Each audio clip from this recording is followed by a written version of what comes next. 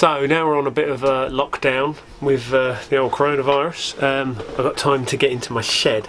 So the idea today is going to be making a knife. So let's start off with the basics, right? So if you are going to make a knife, you're going to need a high carbon steel. Wind's getting up. You're going to need a high carbon steel. Now, carbon, once it's in a knife, it helps the hardness of the knife. Now, if you had like a normal piece of mild steel, I've got a bit of mild steel here. So a normal piece of mild steel, if you heat that up and quench it, it would still be the same hardness. Okay, just so you follow me, right? So, but high carbon steel, if you heat it up and cool it slowly, it'll be soft. So that would also give it a bit of flex. Okay, so you'll see people heat treating the back of a knife, so it doesn't. So it likes things like machetes, so it's got a bit of a spring to it. Whereas the front edge, which is your cutting edge, you want to be fairly hard. If you have it too hard, it can crack.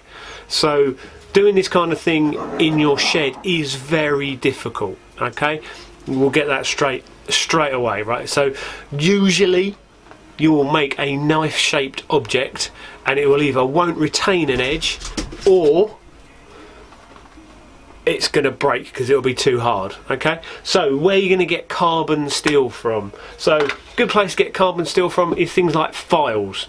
Now files are obviously designed for filing other bits of metal, so they're harder than the metal that they're actually filing.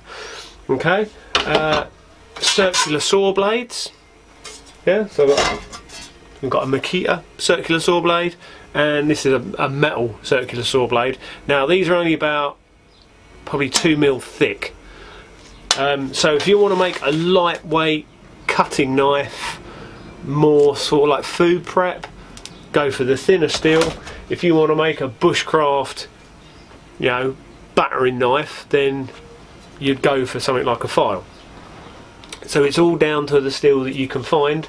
So yeah, so old tools is where you're going to get your high carbon steel from, right? And then other things like stainless steel. Now stainless steel is naturally very hard, so it's naturally hard to work on. Now there is a tempering process, but you'd have to know the ladle analysis for the entire piece of steel, how much carbon it's got in it, how much chrome it's got in it, and every single stainless steel is absolutely different. So if you pick a bit of stainless steel out of a scrap bin, you ain't got no chance of hardening it properly. Okay, same with carbon steel, the ladle analysis is slightly different, how much carbon is in it, but you can kind of wing it. You got a little bit. So they always say about 01 tool steel. So 01 tool steel is going to be your typical file, but it has to be an old file. So this gets more complicated. So old files are completely hardened. Modern files, because it's quicker, they're case hardened. So they're only hard on the outside and they're soft in the middle, like an armadillo. So they're soft in the middle, so they still got flexibility, but they can still file away. But once the file starts to wear, it will just go blunt, and then you're stuffed. Okay. So what else can we talk about? Right. So how do we do? So annealing. Right. So we heat it up and we cool it down really slowly. Okay. That is the annealing process. That will make your piece of steel softer and easier to work on. Okay. Then you've got quenching. So quenching, where you heat it up and then you cool it really quickly, right? This makes all of the carbon lock together and makes it really hard. Now, when you see in films when they quench in snow or in water, yeah, you're more likely to, it's more likely to explode, to be honest, but you also put in micro fractures in it. So you want to quench with something like warm oil, which can catch fire when you do quench it. I think I've got an old video that I'll link. Let's link it there. Is it that corner or is it that corner? I can never remember. Anyway, I'll stick it up anyway, but there's not much of a tutorial, it's just me doing it. So you quench, that will make it hard. Now, that is completely useless for a knife because it's too hard, right? So as soon as you batten it, or if you drop it, it would shatter. Yeah, it goes very, very hard, and you can scrape a file across it and it won't make a mark, which lets you know that it's hard enough. Okay. So then you have to temper it. Now, if you watch the TV show Forged in Fire, that is absolute garbage, that show, because they never temper anything. Now, they must temper the stuff for what they do, but it's a long process where you put it in an oven and you have to get it up to a certain Rockwell scale, which is a hardness. So difficult. So yeah, difficult to get right, but you can stick it in your house oven for like 2 hours. Now, if you look at like a motorbike exhaust, if you notice, it's like a rainbow pattern in the steel. So the different colours denote different hardness. Now, with a knife, you're gonna want like straw colour, yellowy straw colour. So it goes blue, it goes straw colour, and I think then it goes purple. Now, this has been about 4 years since I've made a knife, so I may have the order wrong. But yeah, what you're after is the straw colour, yellowy straw colour, okay? And that should give you a Rockwell scale. I think it's like 60 to 65, something like that. But this is all just total guesswork, right? Without a proper kiln, without temperature control, I am making a knife-shaped object. I need to make that totally clear, because I guarantee someone will be in the comments crying their little eyes out saying, oh no, you need to do it that way. So this is going to be a knife-shaped object, right? A cutting tool of some description, okay? Whether it can retain an edge, whether it's going to be too brittle, we don't know, okay?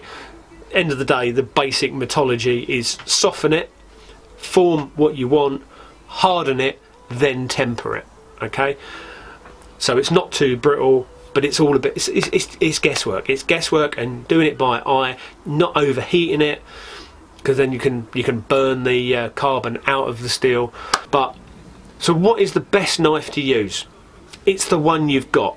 Okay, so if I make a knife-shaped object and it cuts something, it's better than nothing.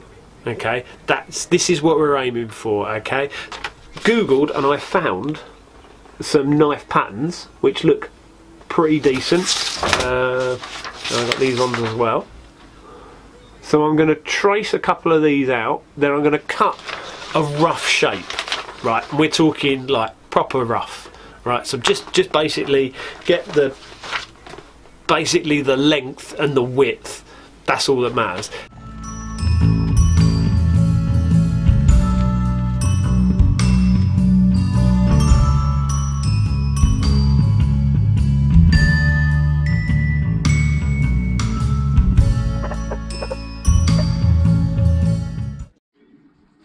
Okay, so there we've got our shape there, and we got our grinder with a 1mm stainless steel disc. So this makes less sparks, so less chance of burning yourself down. But we're also going to need the holy trinity of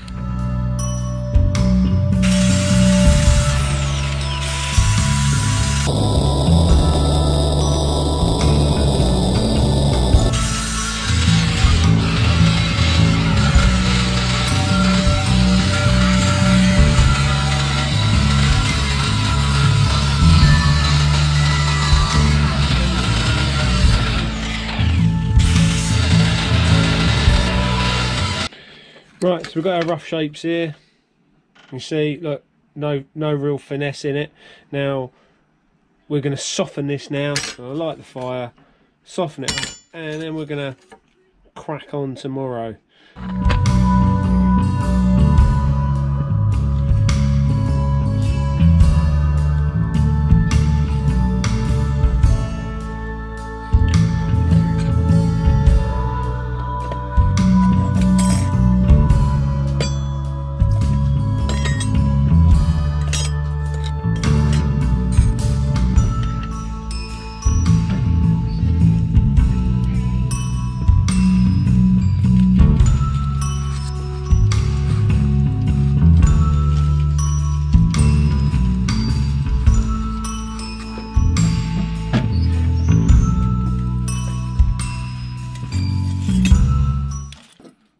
Okay, so these are the knives out of the fire, and now all I've got to do is draw around them so I can get all the edges off, and then put them on the sander.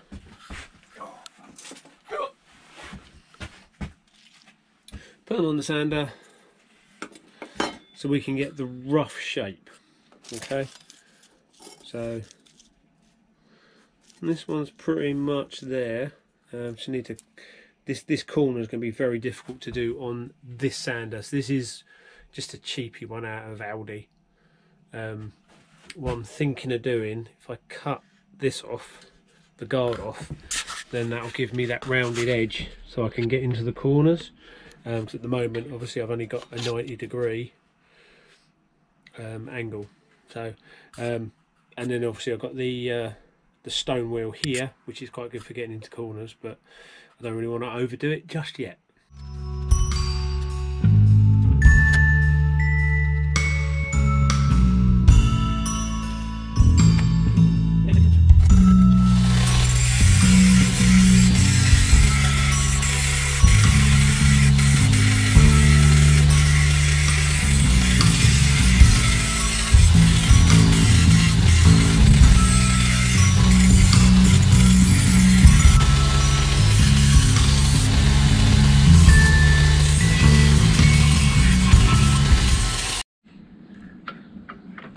Okay, so it's right. So where's the small one? That one. Go away. Okay, so you see, I've marked out where the holes are. This is, I can't grind past this point when I'm doing the blade, and this is where the handle is going to sit. Okay, so I just need those marks, and then I've transferred those onto both sides, and I've done that on all the knives. Okay, now there is some slight warping in these because they're thin. Now when I quench these will bend. So I'm not overly worried about it as long as the actual knife itself isn't distorted. So if I set it on something flat, I'll get as much of the twist out as I can, but don't want to force it because this steel is still feeling pretty hard, right? So I need to, when I drill these, then I'll know how well the softening, the annealing process has taken off or not. Otherwise I may have to do them again.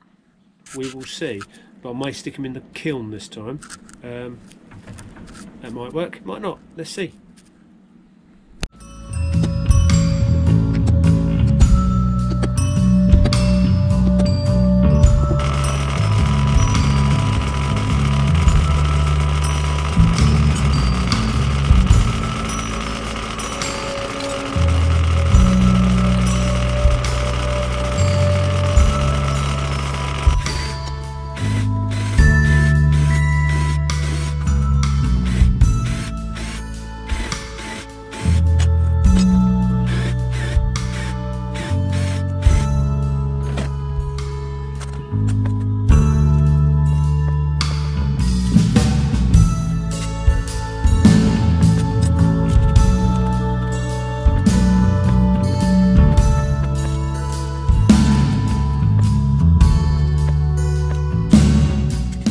So normally, if this was a bit thicker, right, because I think I've made a rod from my own back making it this thin because they are going to distort. But anyway, it's irrelevant. Right, normally you would get a drill bit that is the same thickness as your steel, and then you can score a line right the way down the middle of the line. That will give you a bearing line on this edge. So when you sand on here, you'll know where you've hit the middle. Does that make sense? So you can go to the nearly the middle, flip it over, do the other side until you hit the middle. That's kind of the plan. Now, I've got a piece of angle iron here with 2 bolts in it, if you can see that, and that is set at the angle that I want. Okay, so I can pack it up on washers to give more, but that's pretty flat. That's sort of the angle that I'm going to need. So I'm going to start from here and then work down the edge, start from there, work down the edge. if that makes sense, and I can get a clamp on there just to hold the blade, and then we'll flip it over. Okay, so just found my vernier gauge, so this might work, it might not. It should give me, if I did the right side, wouldn't it? A bit of a bearing line. So I've just taken the thickness, halved it.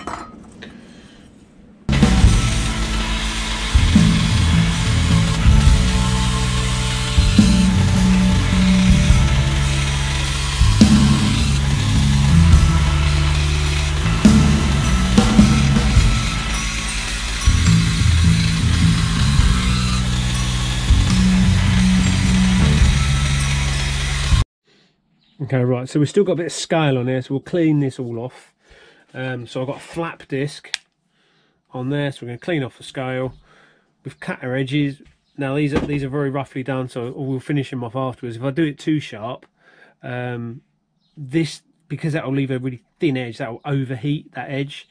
I'm really not sure if I'm going to put these in the kiln or not. I think because they're thin, I'm going to be better to grab them with some mole grips, heat them up, and then go straight in the quench with a blowtorch, rather than stick them in the kiln, because I can't keep an eye on them. I've got to get them just right before I quench it. Now I want to quench this edge, so I'll get this edge nice and hot and quench it, but this edge, this doesn't matter if it's softer. If I make it too hard here, it's a fracture point. Yeah, so we could end up with a little crack there. So if I heat it here, get this edge nice and hot, and then we'll go for a quench. Same with the other ones, they're very similar design, but if we've still got a bit of flexibility in this, where it's a bit softer and a harder cutting edge, it might give us a bit of a chance of retaining the knife and it not snapping.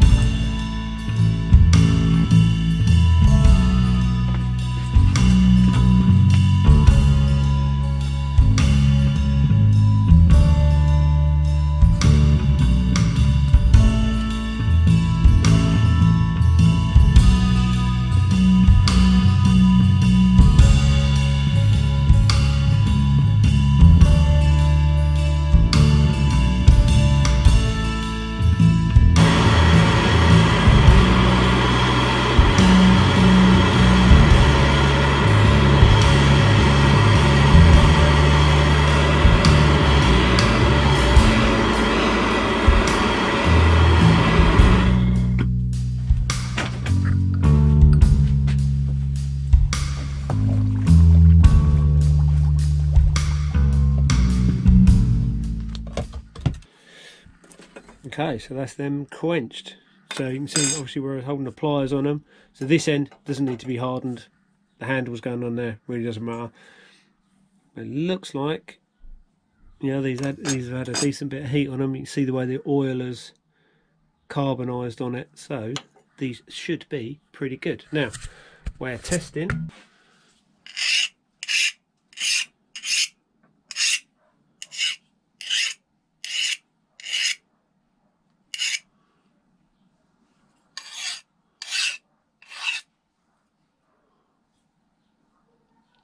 Looking pretty good. Just taking off the black coating, but the knife underneath is hard. It will kill.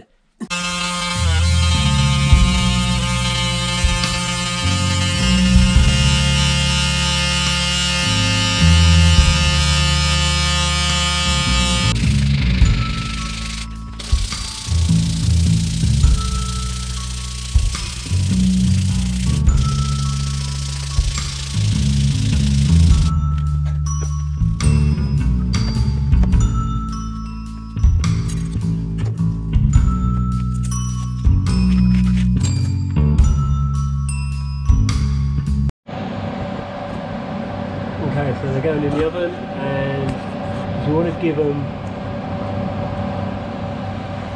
1 hour at about 200 degrees, just over 200 degrees, 230 degrees, something like that. An hour, let them cool down to room temperature, and then give them another hour. So you've got 3 cycles of 1 hour, letting them cool down at each time, and they should change colour to sort of a straw colour if we're lucky. So, I'll bring you back when it's done, because it's pretty boring. Okay, so this is these tempered, so this has had 3 hours in the oven at about 200 to 220, and it's gone that straw colour, which is what we're after. Now they have warped a tiny bit. Now this one here has got some of my lasagna on it, because while I had the oven on, there's no point wasting power, so it fell in my lasagna, but there we go. But still, they have warped a tiny bit. You notice there's a little bit of movement in it, so I'm going to try and get those little, there's a bit of a twist in this one. I'm going to get those little imperfections out, and hopefully then we can continue. So I'll find something nice and flat to lay them on. So a bit of laminate floor in there, so that's decently flat. Right, so the blade's pretty good, it's just this tail is lifting up a bit. The concern is now it's tempered, is that it's going to snap. Preston, what are you doing?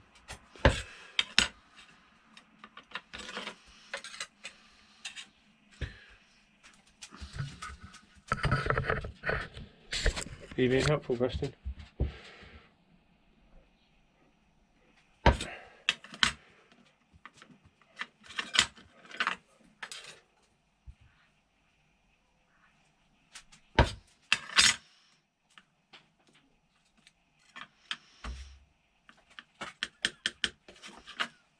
I've done it a bit.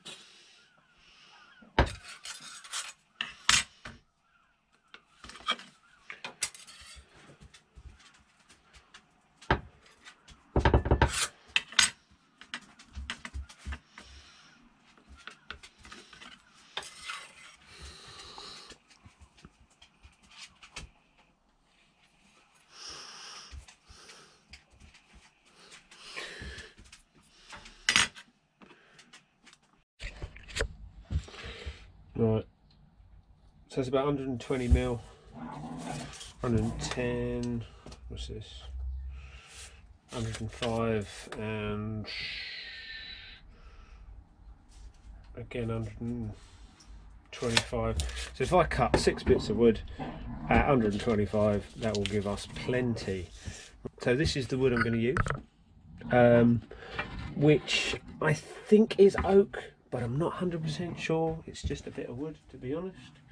And I had some brass pins, that I cannot find them for the life of me. So I'm going to use, I've got some very fine steel, got some steel bar here, so I can put it in, I can hammer it over a bit, probably with a centre punch. So we only need a couple of pins per knife, and the rest of the holes in the knife are going to be for glue to seep through. So this is like a perfect fit, so all should be good. Now, am I going to stabilise the wood? Am I bollocks? So I'm going to oil it, put it in the oven, let it warm up, let the grain rise, then I'm going to sand it down again. But I'm not going to bother stabilising. It's without using a proper pressure vessel to get all of the air out of the wood, and it's just it's just time and expense. How much use of these knives going to get realistically? It's not a £300 knife. It's just an occasional use knife shaped object.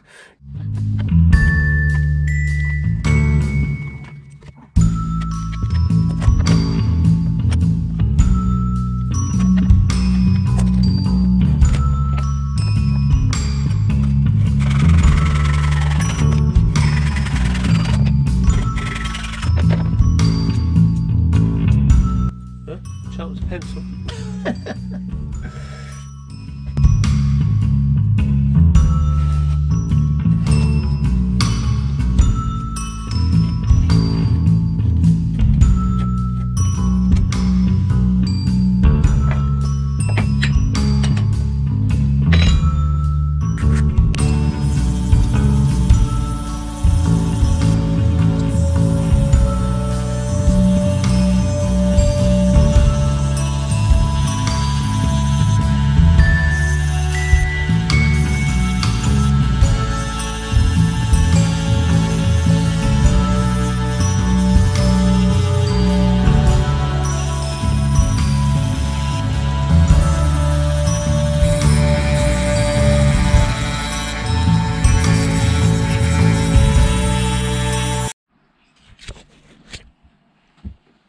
Okay, so as you can see, as I've cut these, I've left space. So this is all going to get filed off, so I can file straight down to the metal rather than going over the line. So now we need to get it where it sits just right. We're going to drill these pins, then I'm going to prep the rest of this blade. So I'm going to scour this. I want to put loads of... I'll take my ear defenders off because then I won't have to be shouting. I need to scour this so we get a good key, and make sure there's no grease on it from being in the oven and whatnot. Then we're going to give this a nice polish up, get all this yellow off, and then the sharpening can be left till the end. But what I'll probably do is bond these and glue these today, and then come back later and then do the final sharpen and stuff. Okay.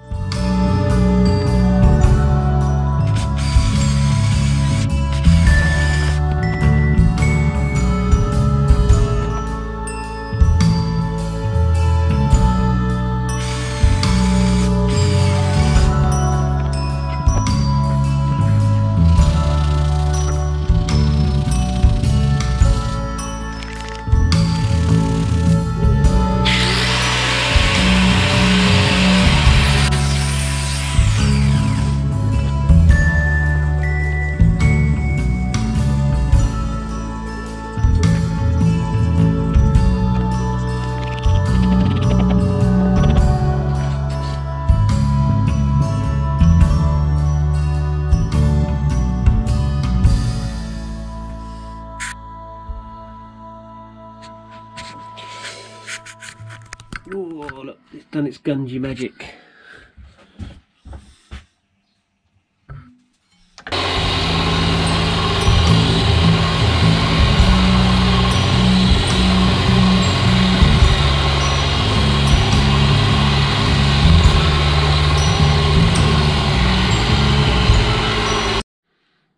Right, so I'm going to need this radius in here so I can get into the tight turn there.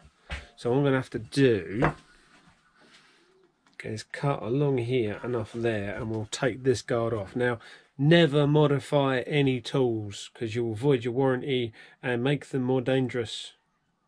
Okay, now with machines like this, they do not turn themselves off just because you spray blood at them.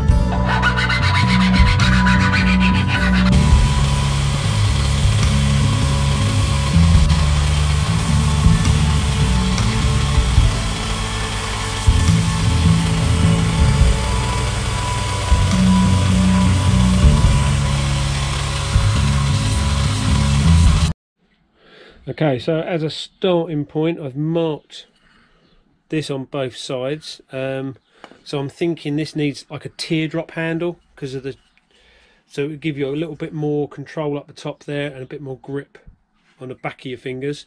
That's where I'm going anyway. So I'm going to plane all of this off. Well, not plane it off. I'm going to use a flap disc on my grinder, which is going to make a lot of dust. So I'm going to put my face mask and my goggles on and set it in the vise, get it down as far as I can, and then I'll finish off by hand and then start smoothing.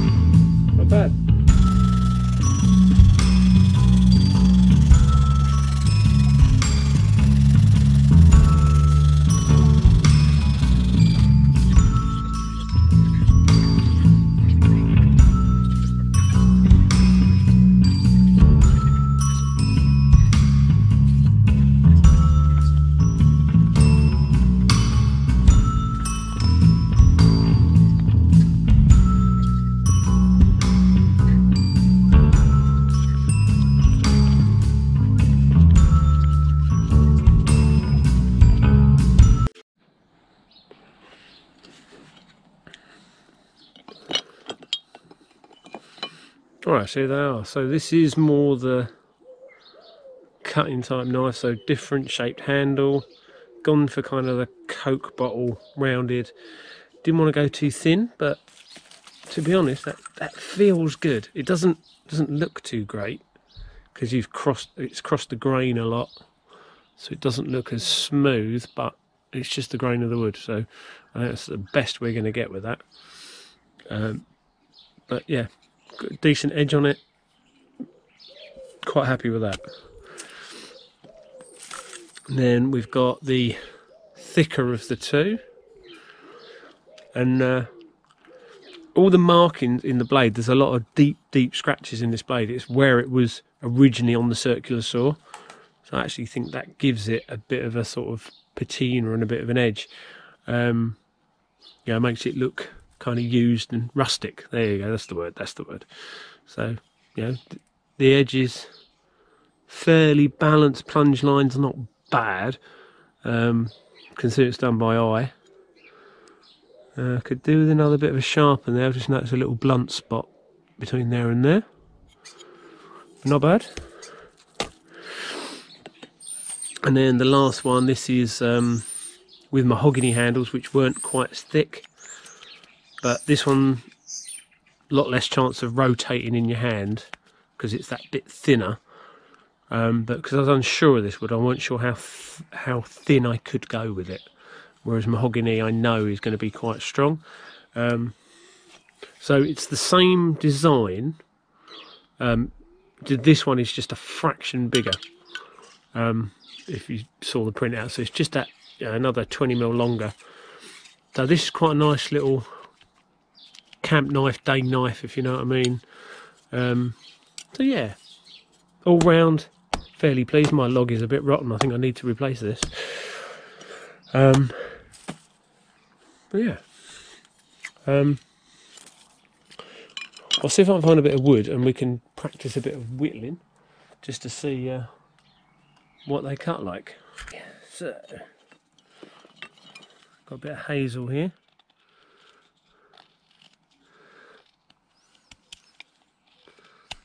Not too terrible. This hazel is very dry and very hard, so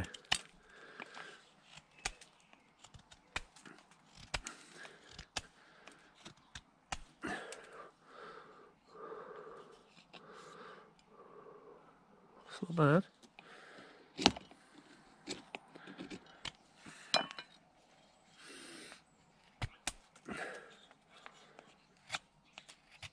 That's a lot better, lot better grip on this one.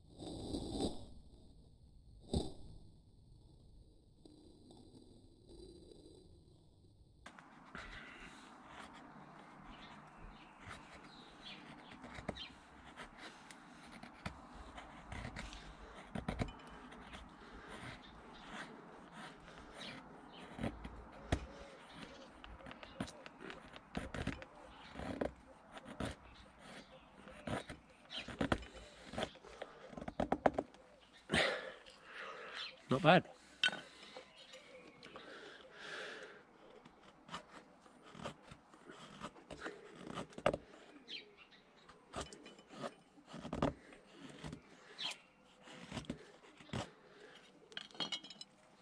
Decent.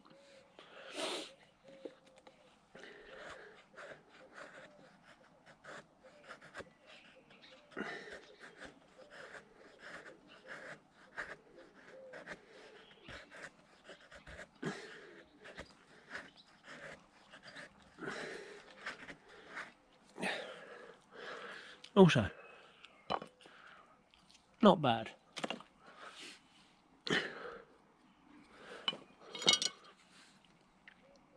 Edges still look good. So I'd say it's a success, but only, you know, time will tell.